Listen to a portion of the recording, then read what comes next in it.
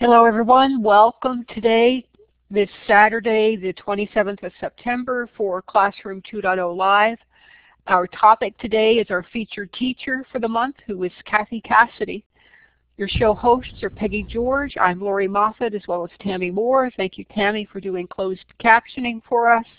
Again, our special guest is Kathy Cassidy, and I'm going to turn the mic over to Tony, who will now introduce Kathy. Hi, welcome to my friend Kathy Cassidy.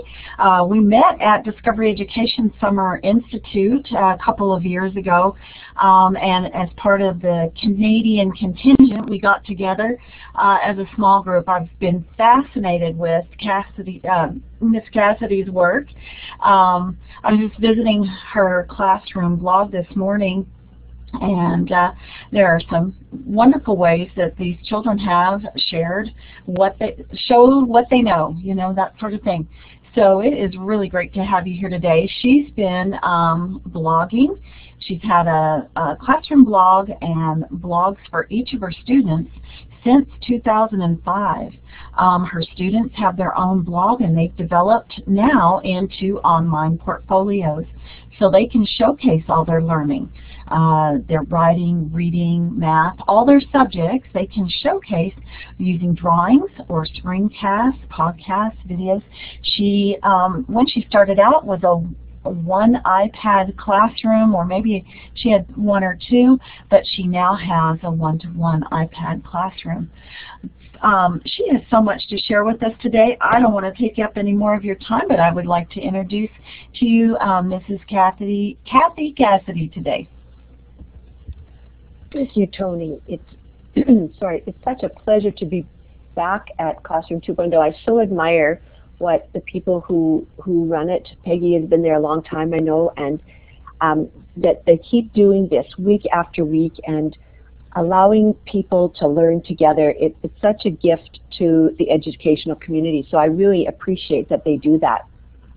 I agree. It's just been wonderful for my learning as well. Now we have a newbie question. It says, what does Web 2.0 mean to you, and why do you use Web 2.0 tools in your classroom? So to me, Web 2.0 implies that there was a 1.0, and I think that Web 1.0 was when the internet first began and people started to find out that they could find information online. That was very exciting. People could go and look up things and read things, but there was none of the interactivity that there is now. It was just people would post stuff if they had the technological knowledge to post. People would do that, and we could read and see what they had. Now, with the advent of blogs and wikis and other things that allowed people to begin to contribute without having to have all that technical knowledge to create a web page, that for me was Web 2.0. It was opening up the web so that it was not just one-way communication, but two-way, that people could contribute to each other's learning and to each other's knowledge. That, to me, is Web 2.0. And I began blogging with my students 10 years ago, and I began because, first of all, I wanted to be able to show what my students were doing, and I wanted a way for my students to use the technology that we had in our classroom in meaningful ways. And so we began using blogs, and that was our first Web 2.0 tool, that each of my kids had their own blog, and then we started getting comments.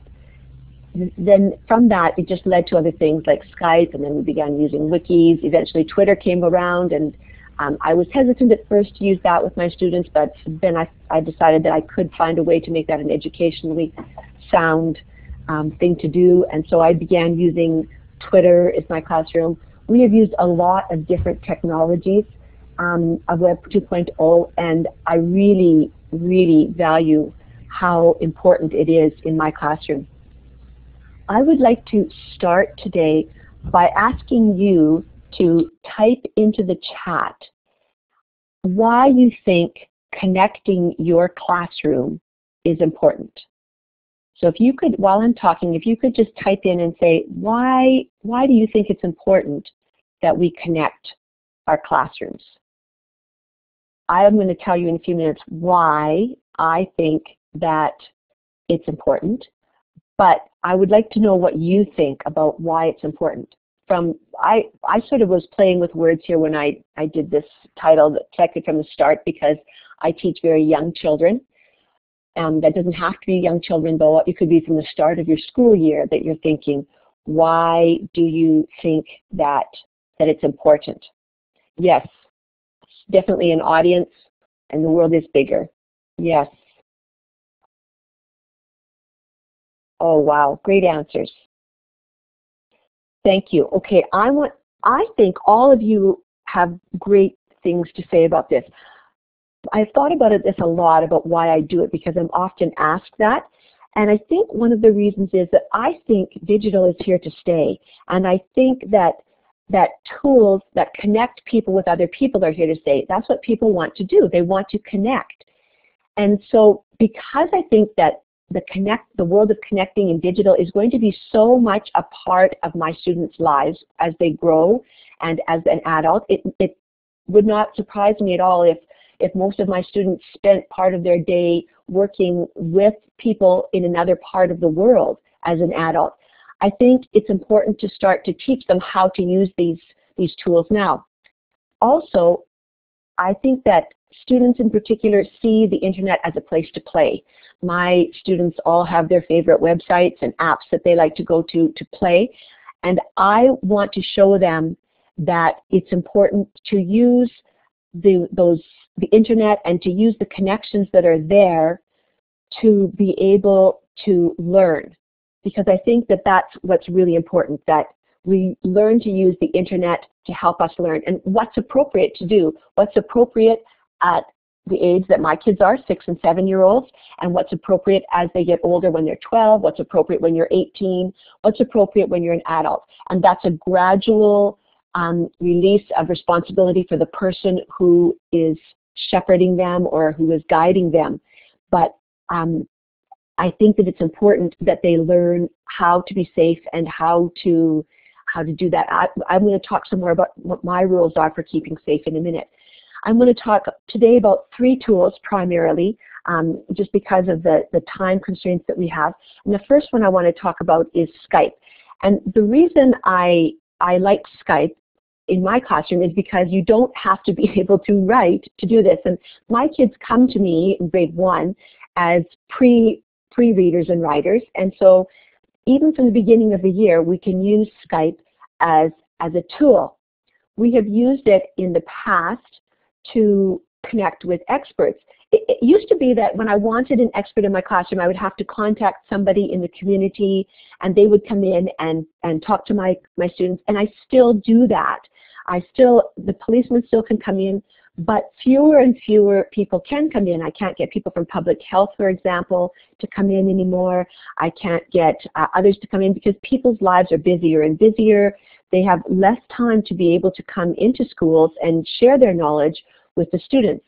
But because we have access to the internet, we suddenly have access to all of the things that are available in the world. So with my students, we have connected with experts when we had questions about rocks. We connected with a geologist. When we had questions about what it was like to live in a smaller community, we connected with another small community that's near Moose Jaw where we live. And my students were enthralled to learn that there were communities where there was no McDonald's or Burger King, and what was that like, and what was it like to not have a supermarket. And they were enthralled by that idea that there were places where they didn't have the things that we have. And the same would be true if we Skyped with someone who was from a larger community.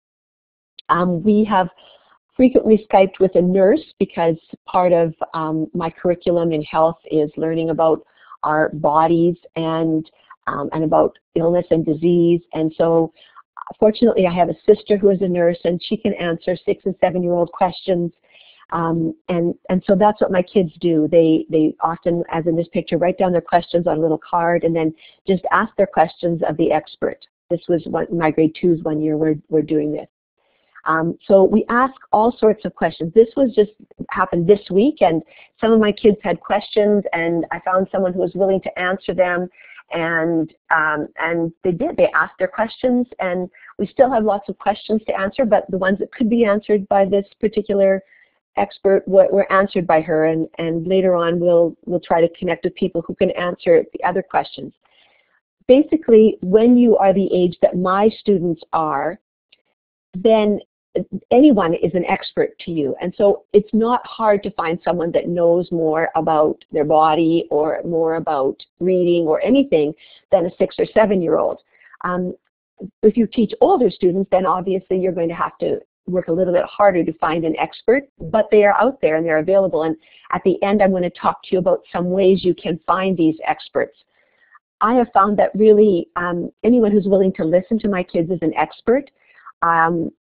Pre-service teachers are particularly good for listening to the children read, and so often through the year I'll just make a list of who wants to read with somebody, and the kids will read to that person. And sometimes at the very beginning they're just holding up the book like this and letting the other person see. So really anyone can do this. I've often thought that grandparents might be a good source of someone who could do this with my students, because many of them are retired and at home, and they have the time maybe to listen to my students read.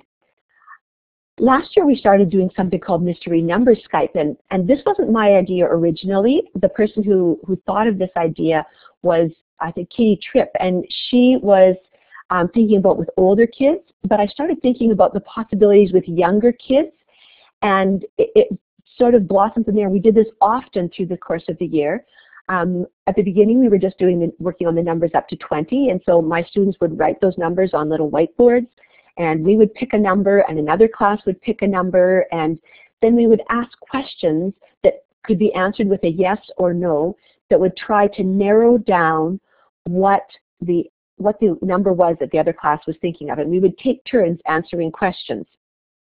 So, for example, would it be better to ask, is it 9? Or would it be better to ask, is it less than 10?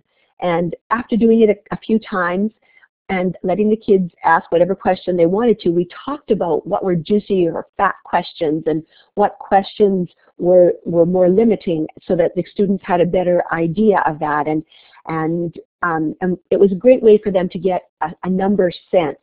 And towards the end of the year, we started doing it with numbers up to 100. In that case, we didn't write it on our little boards. I just had one in front, and the kids would ask the questions, and we would cross them off of the 1 to 100 chart at the front. We have used it to talk about measurement and geometry as well. We have, so this is when we were doing volume, and the other class was Karen Lehrman's class in British Columbia. They were also doing volume at the same time as us. So one of us would lift up 2 containers, and then they'd say, which one do you think has more? And all the kids in both classes would have to vote about which they thought was more. They'd put their hands on their head if they thought the one on the right was more, or their hands in their lap if they thought the other one was larger, or put their hands together at their chest if they thought that both were the same, or they weren't sure. And then all the students were participating, and one would fill up one of the containers and dump it into the others, and we would see which one it was. Or when we were doing geometry, it was a guess my shape kind of thing. And I have a shape in my hand, and you could talk the clues. You could give one clue, like it's a 3D shape, or you could give the clue that it has 3 sides, or it has 1 side, and the students in the other class would try to guess what shape we were doing. So really, I got thinking about this, that really anything can be used in a Skype call.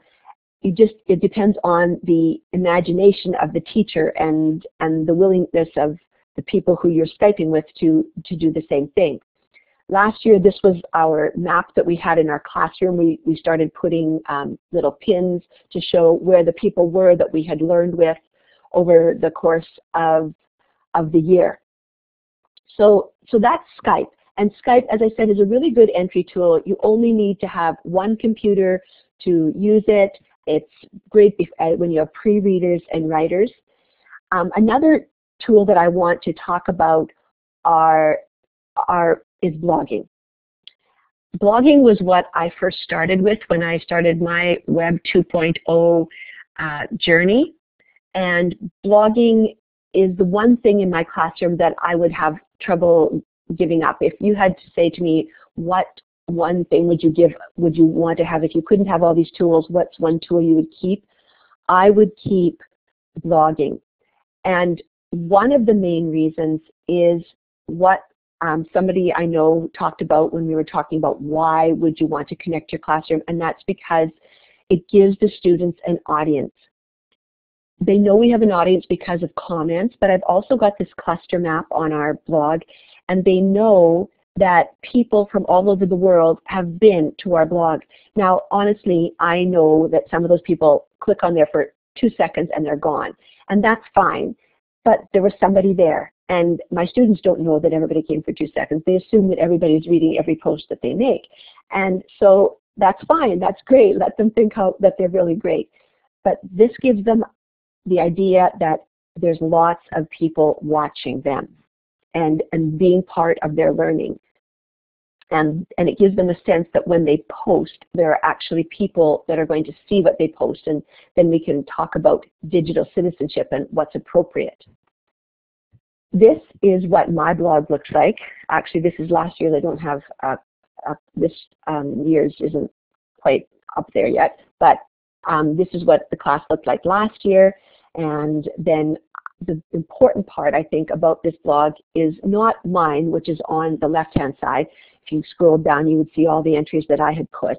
I think the important thing is the left-hand side, and there you can see all the links to all of my students' blogs where they share their learning.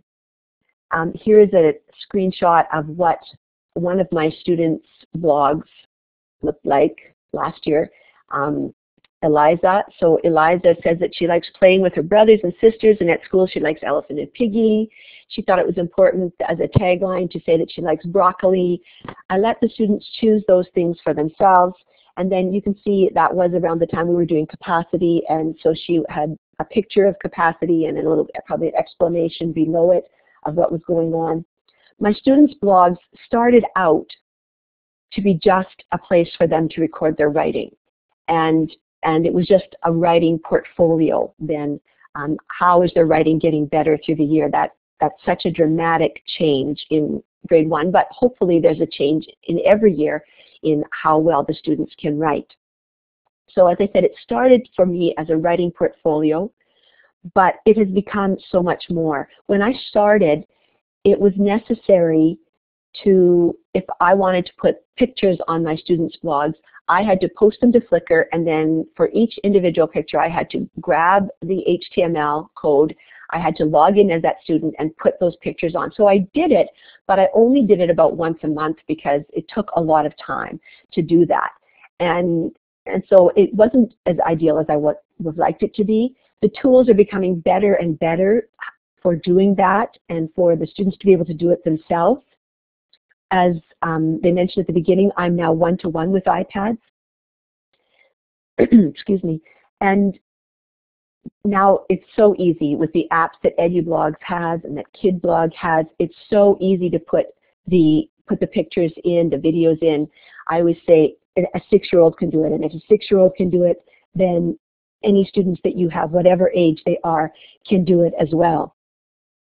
So on our blogs, we post our writing still, as we were doing long ago, and we get comments on what we are doing.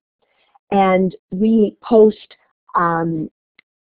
just about things that are happening in our classroom, and then we post as well about things that we're learning. So this particular one was just Atticus, I think it was Atticus, was talking about that he plays trouble with his family. He did an illustration, and I happened to respond to that one, and then Atticus responded back to me. We often have grandparents respond because they live in a different community, and they know that all the things that all the comments we get are read aloud together, and they're celebrated, and so they want to be part of that learning and be close to their grandchildren, aunts and uncles, older brothers and sisters. Another source of comments I have is kids who have been in my class in the past.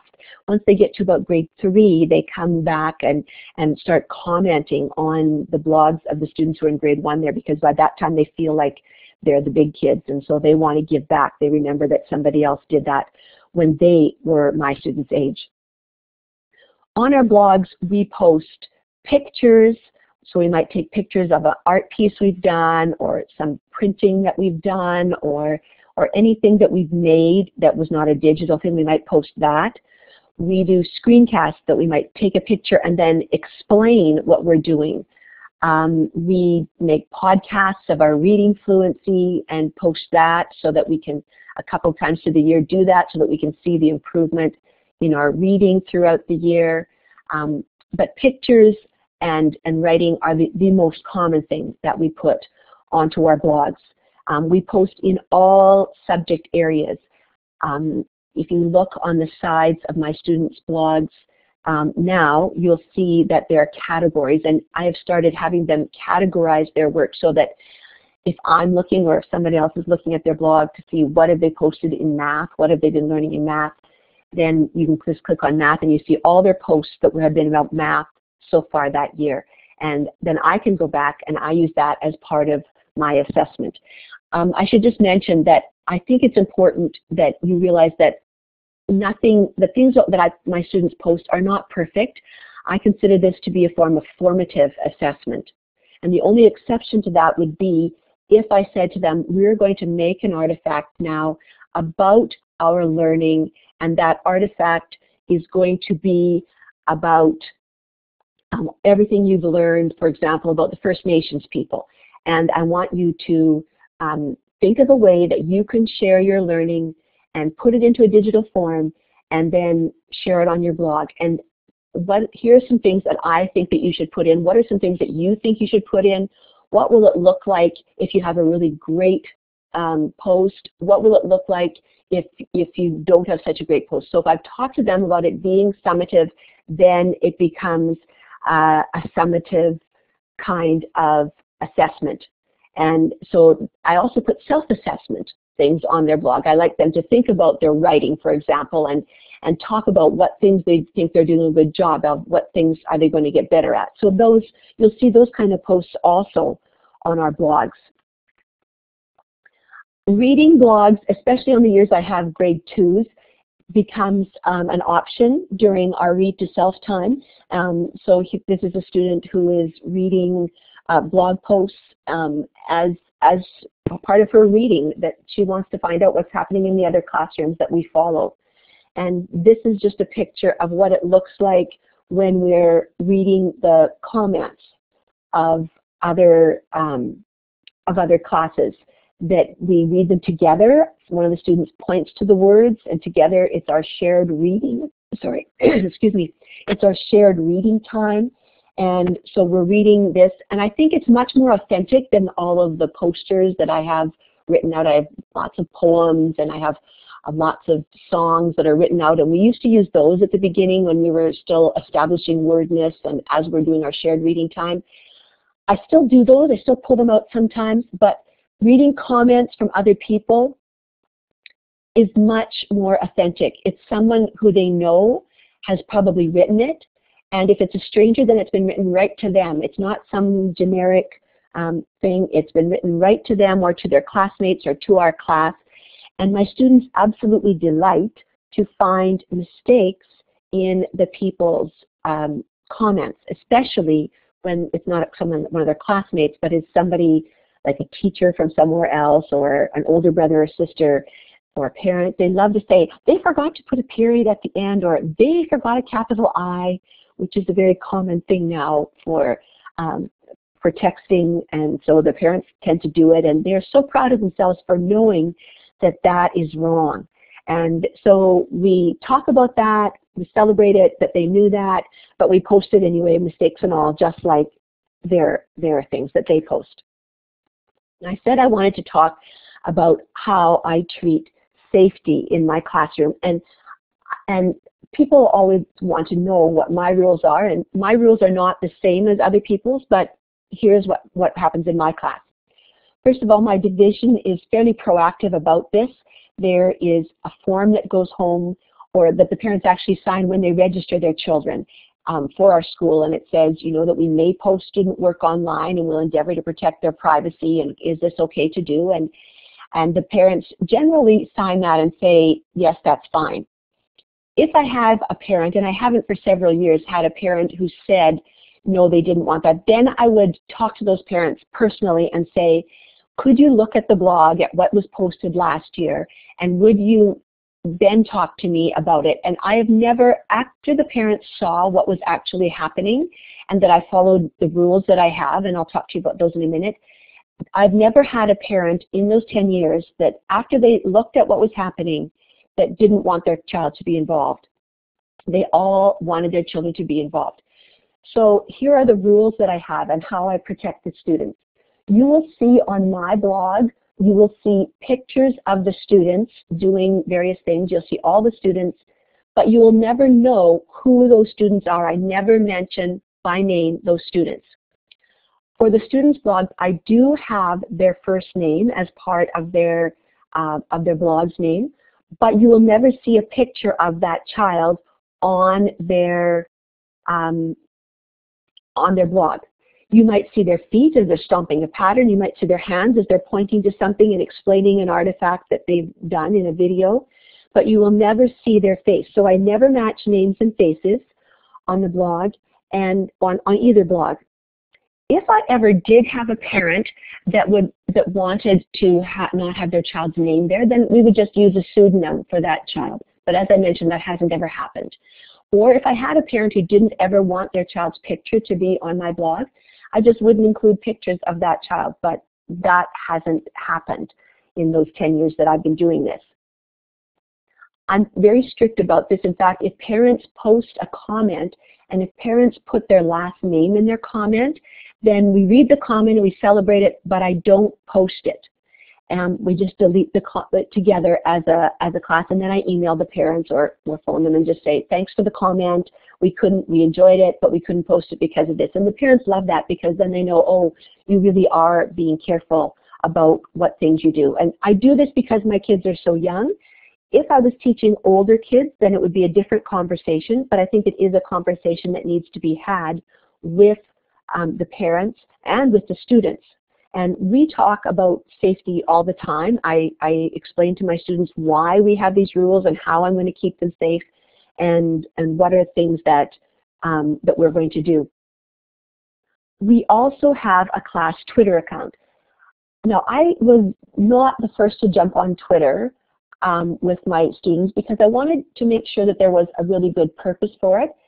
I'm very careful with my class about who we follow. We only follow, I think we're following 9 accounts presently, and a couple of those are accounts that just tweet pictures of animals because animals is part of our curriculum in grade 1 and 2. And we follow classrooms. We don't just randomly follow all the people that follow us because I want my students to be focused on appropriate things when we're reading our class Twitter account. And just like when we're reading comments, it's a group reading thing at first. And then as the students become better readers, Twitter is on their iPads, and so they can read it independently, or as you can see, they just like to see what other people are saying. So it doesn't really get so independent all the time because they're very keen to say what they want to see what their peers are writing, and they want to see the tweets from other classes. And so as the year goes on, I allow that even as part of our read to self time as well. We've learned so many things from Twitter. I want to share with you one example from last spring. This is an example. This is again Karen Leardman's class. That was one of the classes that we follow. And one day they tweeted this: "Hi, my name is Carmen. The salmon eggs are bigger." And my kids said, "What's salmon?" And I had a pretty good idea what salmon was, but I decided not to share that with the students. I said, well, why don't we ask them? So Cohen was very keen, and so he wanted to post. He said, "What salmon? How huge are they?" And because I wasn't sure if Karen would get the connection, I tweeted, I put in brackets salmon because to make sure that Karen would know. And this is how I do it on their blogs as well. If I think that something might not be readable, which it generally isn't in their postings at the beginning of the year, I just put in brackets an editor's note to say what they wanted it to say so that people can comment intelligently on what they have had to say, even if it's not yet readable to the general public. If you're a primary teacher, I'm sure it's readable to you a lot earlier than other people. So this was our tweet back to them, and this was their reply. And Cameron says, "Salmon is a kind of fish. Here's a picture." And my kids, the light bulbs went on. "Oh," they said, "we get that. We get that at the store. I get it in a can, and I saw those fish before," and we had lots of chats about that. So serendipitous learning that happened because we were following that class on Twitter, and we got to watch and see what was happening with those eggs that were in their classroom. We've used hashtags sometimes when we are tweeting. Sometimes we just use the hashtags so that I can aggregate the tweets together to share them, like when we were doing riddles. This was, I think this was last year. And these are typical 6- and 7-year-old tweets. I mean, riddles, they're typical riddles, but they're learning what a riddle is, and that's the whole purpose. Sometimes we use hashtags to help us aggregate tweets with other classes. So last year, I think it was last year, perhaps, no, it was the year before last year, we decided that on the 100th day of school, we wanted to try to get 100 tweets using a hashtag. And so we thought we'd use the hashtag 100 stories of 100. And I realized that my 20-odd students could not tweet 100 times in the day if they were only tweeting about things that we did in our classroom, because we wouldn't have time to do things and tweet. So I put it on Twitter and said, anybody else is celebrating 100th day, are you interested in doing this? And several classes were, and so they helped out. They tweeted the things that were happening in their classroom, and we were actually able to get 100 stories of 100, and because they had that hashtag with them, I was able to use a tool called Storify, and we aggregated them together and in a story, and then we could share all those 100 tweets, and the kids could read them together. Just this week, we were using Twitter. We are finishing up our patterning unit, and so the kids were tweeting pictures of patterns that they had made, and classes are replying and telling us what they think our pattern is, maybe with colors, or they're translating it into letters, and that's part of what we're doing too. And so we're learning in that way. This was a tweet from this week, and Ms. Beta's class replied to us and said that looks like an AAB pattern, and how they were translating, and we were able to answer them and say, hey, we translate patterns too. And so just as in the same way as we did that with Skype, there's really infinite ways to use Twitter as well. Again, it sort of depends on the imagination of the people who are using it. That's what I always like to say. So we've also live tweeted. One time we were watching a live presentation from Discovery Education, and another class was watching as well. And so this was towards the end of the school year, and I had 1s and 2s that year, so they were a bit stronger writers. And so as we learned things, we would tweet them with a hashtag, and the other class was also doing it at the same time. And then they were very keen to read back through and see what did they learn, and was it the same? Was it the same as what we were learning? And so, so lots of good learning happened that way. So I know that this group is fairly split from the newbie questions. So about half of you are blogging with your class, about half of you are using Twitter and connecting with projects. So for those of you who haven't done this before, I'm often asked, how can you get started to do this with your class? And so one of the ways that I always suggest is to register for Skype. Skype is education.skype.com is a place that you can register, and you can, for free, it's a completely free tool. And then once you are a member there, you can search through all the people who have been there. And you can search, some people might have projects that you would be interested in joining. Or if you just, for example, if you teach second grade, you might want to search by second grade and just see what the projects are that people have created there, or what teachers there are that are second grade. But you know for sure that you're going to find other teachers who have the ability to Skype in their classroom, and perhaps they're interested in sharing with you. You could email them, you could set up your own project and something that you wanted to do with the other classes, and maybe somebody will join in for your project. Another way, a cool way to use Skype is to use this Authors Who Skype Their Classes. This Katie Mesner started this, and Peggy will put the link in for you, or it's also going to be in the live binder, I believe. And this is a place you can find, there's, if you want picture books, there's picture book authors who are willing to Skype for free. There's authors who are willing to Skype with a little bit older classes.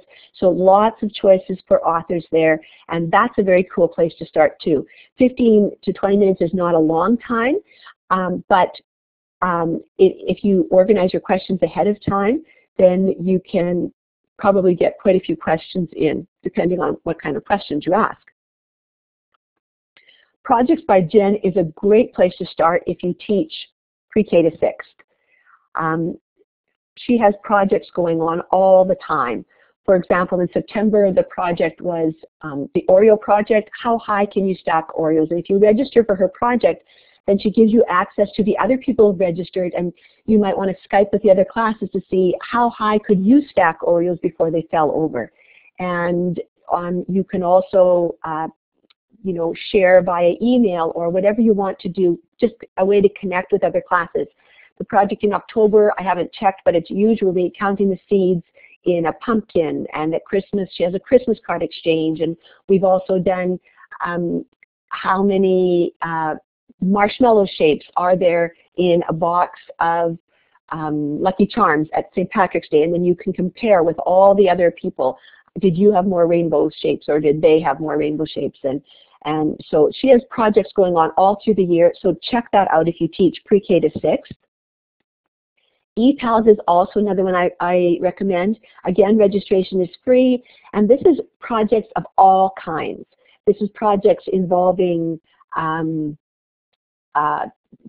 it's involving blogging, email projects, you know, there's just all sorts of things. I once suggested this to a group I was working on, and this guy talked to me during the work time, and he said he wanted to do some kind of a photography project. I can't remember what it was, but it seems fairly obscure to me, and he was working with grade 11s, and so I said, well, let's have a look and see if there's anybody, and if not, you can create your own project. And he put a topic in the search, and the first one that came up was a teacher in Europe who was interested in exactly the same thing. And so if somebody can find a project that's as obscure as that in ePals, then I'm sure you can find something that you're interested in doing with somebody in ePals. So it's a good place to start. If you're blogging with your students, quad blogging is a great place to start. If you're doing it with younger students, then there's the primary blogging community. I know that yesterday was the last day to sign up for the primary blogging community that Kristen Whiteen runs, but she'll have another one after Christmas. So that's another great place to get started doing that with your students. So there's some places that you can get started. Now I'm going to go to some questions in just a minute, but if you're interested, I have written the book. It's an ebook, and it's called Connected from the Start. It's about my journey and lots of ideas of things I have done over the years for connecting my class, ways to get started. You can find it from my book. And I believe someone else is going to jump in at this point and talk about how you can get a free copy of my book. That's right, Kathy. We're going to have a random drawing now for Kathy's book. So if you are interested, please click that hand raised button, and don't then put your hand down, because we have to basically freeze the list so that I can then enter a random number. So make sure you keep your hand raised so your number position doesn't change any. And we've got 11 right now in the list. Maybe 11 is all that are willing to be part of the random drawing. I heard another bell. Now we have a dozen. All right, I'm going to do some app sharing here and share a randomizer site.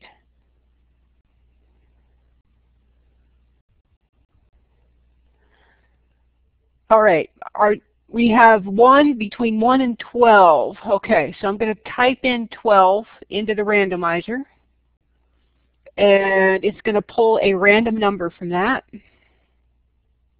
And whatever number we get is 9. So whoever is 9, you need to email Kathy. Kathy will, or Peggy will post Kathy's email. So 9 is the winner, and that's Jackie.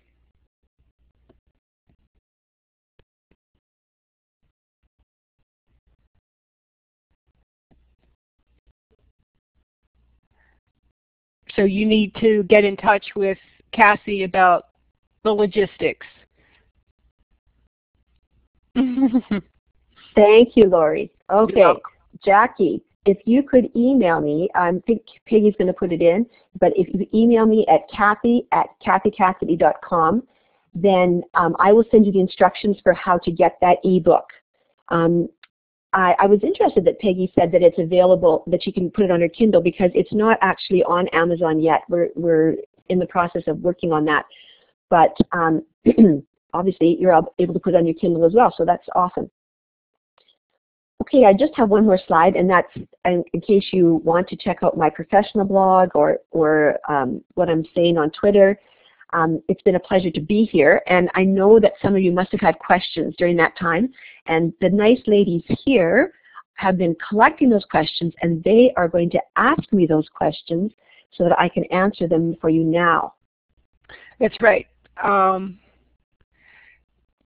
I think you answered this a little after this was asked, but I'll ask it anyway. How many students do you have in your class? This particular teacher has 33, so working with Skype is very interesting with 33 students. Yes, 33 is a lot of students. And yeah, of course, working with anything is more difficult the more students you have. I generally have between 20 to 24 students. I have at this moment, fingers crossed, only 19 in my class, but I'm sure that will change. Usually through the year, I end up with about 23, 24. Mm-hmm. We get more students moving in. So that's how many I have. But yeah, things are much more difficult with more. And I have had up to 28. Mm-hmm. Well, actually, I had 32 one year. I remember I had 32, and yeah, everything takes longer. And right. Yeah, you're right. It is a challenge. I think you also answered this one, but I'll ask it again. How do you convince parents about opening, or actually, how open are the student blogs? Do you have to convince parents about opening them to anyone? I haven't had to, because I started doing this before all of the hype about, we've got to protect kids, we can't let them be out there on the internet. Mm-hmm. And so because I was already doing that, then there was you couldn't say to me all of a sudden, you can't do that. I have never had a parent who absolutely refused to have their child online. It's what mm-hmm. we do. What I suggest to people who haven't got that background, though, is that show them my blog or show them somebody else's blog. Show them what's happening and say, this is what I want to be able to do. And mm-hmm. this is the protection things I have in mind. And so if they know that you've got the safety looked after and that nothing's going to get posted unless you see it first, then they're probably going to be on board. Sure. Do you always oversee comments before they're actually posted live? Yes, yes, the comments and all comments come to me. Nothing gets posted unless I see it first. Even Twitter, the rule is you show Mrs. Cassidy before you tweet. Great.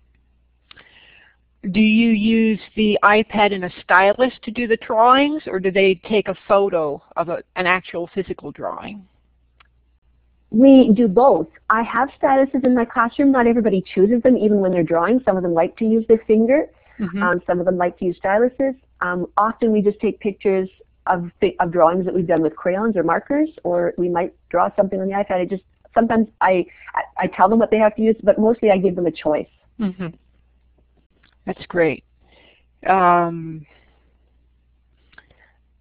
you teach ways to show learning with technology as you go, so you're teaching the technology along with something to do with it, I guess? Exactly. So I generally, with a new class, I will start with one tool and say, this is what we're going to use, and we're all going to use it today. So we all use it, we all learn how to use it, and then we go on to another tool, and I say, we're all going to use this tool today. And then once we've got a bank, then I start to give them some choice. Okay. That's wonderful. I think you mentioned this as well, that you started with one computer and now you're one-to-one iPads. Is that right? My journey, the whole journey sort of started because I got 5 computers plunked in my classroom that had internet capabilities, and that was like in the very early, that was like 15 or so years ago. My school division got a big deal on these 5 computers, and you couldn't put software on them, and software was the thing then. Right, exactly. And yeah, and so that's how I started on the whole internet. I wanted these computers to be useful because they took up so much space. And so I wanted them to be useful, and that started me making a web page, and then with the whole blogging thing.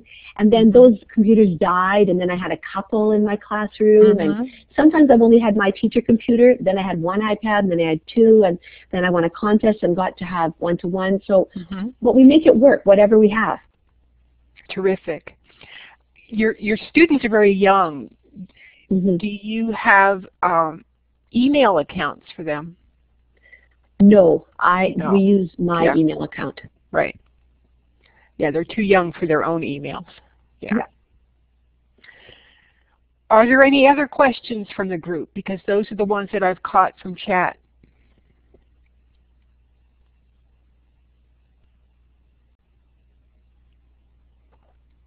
Or does someone want to take the mic to share their experience? That's a good question. Yeah, do they blog only from their class? I am happy with them to blog from home, and I generally, once they are going, I give them that option. They very seldom do that. Some kids are interested in it, but it doesn't happen a lot for various reasons, I guess. Everybody's pretty busy and stuff, and I'm not sure why, but they are allowed to blog from home, but they don't take their iPads home, so perhaps access is a bit of an issue. Right. Right. Do your students use email to post, your own email, your personal email, to post comments? It's not necessary on my blog for them to use an email account, and it's not generally necessary on the ones that we would comment on, because that just adds another stage that's difficult. Sure. Sure. And I do know there are educational blogging sites that make it pretty easy for students to comment, and I wouldn't think they would require an extra level of access to do that. Yeah.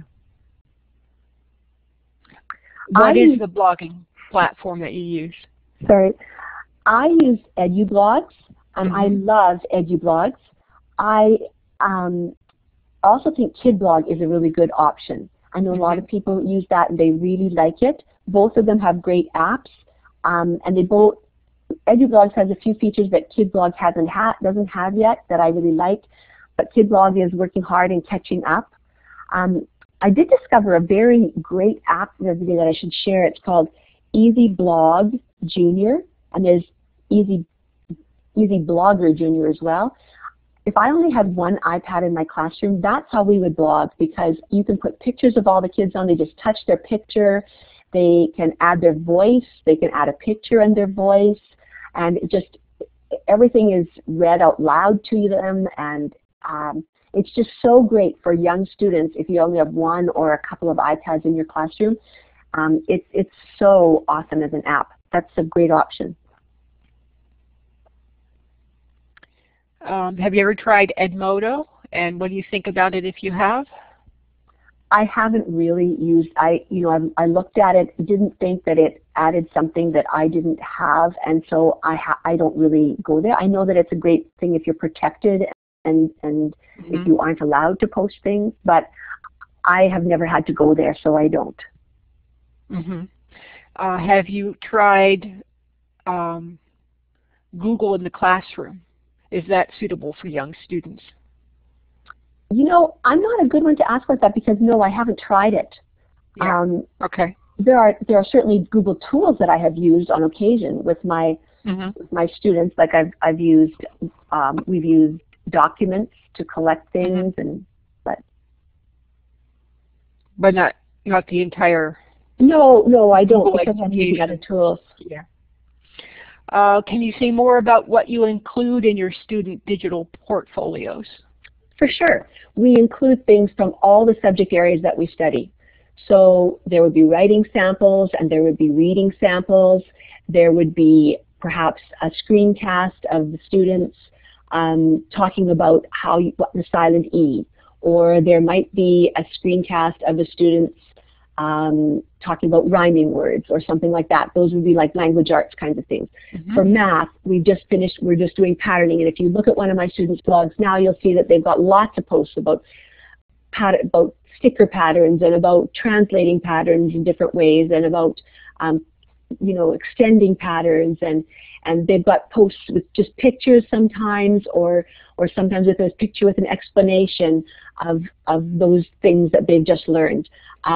When we finish science or social studies or health units, we will post a video that explains what we do about that. And the most common thing, the thing the kids like very best, is to make a poster, to make it a pegboard and with white markers, and then they take a video of themselves explaining the things on their poster. And that's the very most popular way to explain their learning for those subject areas. How do your students decide what to put in their portfolios? Are they the ones doing the choosing? Sometimes mostly it's me. Mostly I'll say we want something posted about this. Oh, okay. I try to let them choose the tool that they can use to post it. And as the year goes on, I say to them, you don't have to just put things from school in here. You can put other things. And so they'll start to put pictures of Lego boats that they made, or something that they made out of duct tape or something like that. I give them the choice. Or sometimes I might say, oh, we just finished this art project.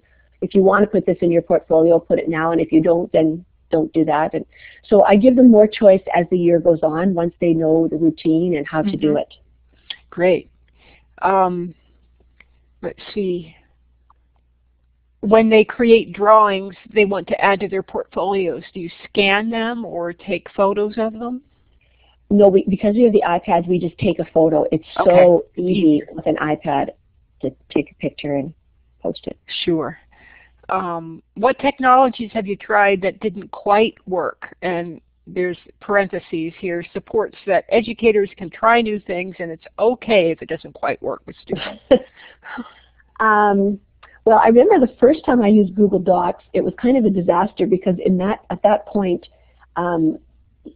it wasn't as strong as it is now. And if somebody clicked on the same place as you were, they would erase your typing. Oh, and right. That doesn't go over well with 6-year-olds. Oh, no. They want when they put something there, they want it to stay. Yeah, that gets them really, really upset. Exactly. So that didn't go well. I'll tell you a story about one thing that happened with Twitter last spring with my class. I had, Twitter is on everybody's iPad, and everybody knows the rule. You can't post without the teacher seeing it first. But I had a boy who was really angry at me for he wasn't allowed to do something, and I don't even remember what it was. But he was really mad, so he got his iPad and he started tweeting nonsense tweets with just random letters, and he put the word poop in a tweet. And why is it that kids can spell poop before they can spell other words. I don't know, but he could spell that, and he was really angry, so he made all these tweets, and I wouldn't have known about it except that a teacher from Texas tweeted me and said, some interesting tweets coming out of Mrs. Cassidy's classroom account this morning. Remember, students, the world is watching you. Oh. Such a perfect learning experience. Absolutely. And said, wow, we have to be careful. We had another talk about why we show Mrs. Cassidy first, and about being responsible and digital citizenship, and just a perfect way. And it didn't work well. But sure, yes. Yes, from Canada to Texas. Exactly. Yeah. Well, thank you so much. Those were the questions that I was able to capture, and it was nice to end on a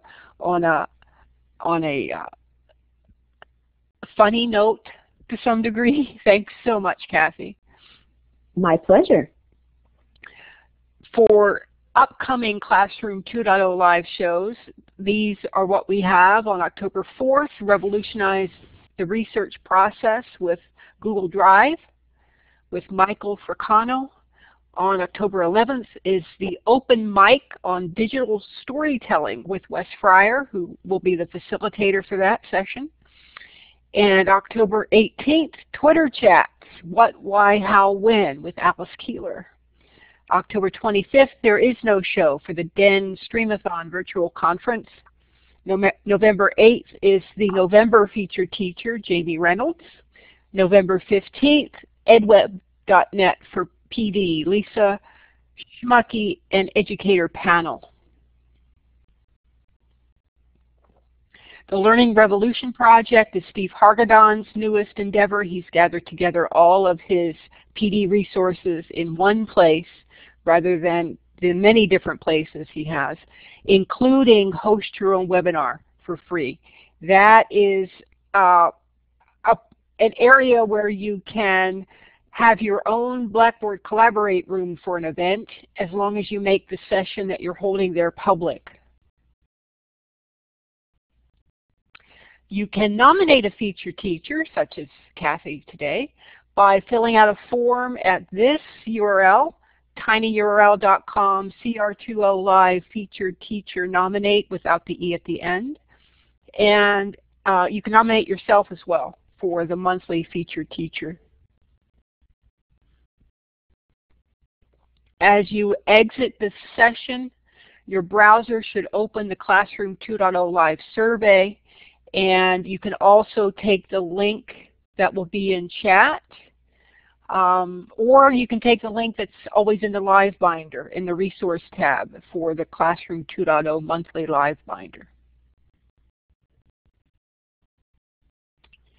In that survey towards the bottom, you'll find the two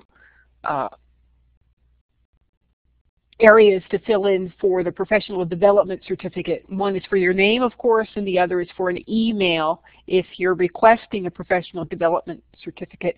Please make sure that email, though, is a personal one rather than a school one, because sometimes schools will block the email from arriving to your inbox.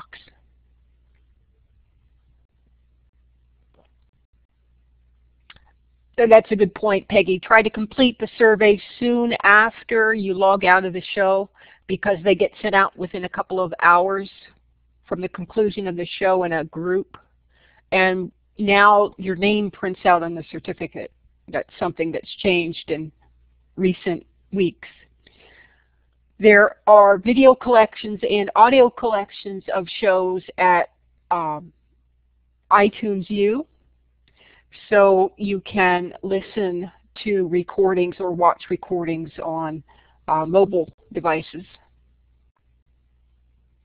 Also, you can get an aggregate RSS feed of the archives as well by subscribing with a feed reader for the show archives on the website. Special thanks again to Kathy Cassidy, to Tony for introducing Kathy, to Steve Hargadon, founder of Classroom 2.0, Teacher 2.0, Future of Education and the Learning Revolution, to Weebly.com for providing our website, and to everyone who participated in today's show. Thanks so much for coming on a Saturday. In order for that recording to process, you do need to exit the session. Again, thank you for coming.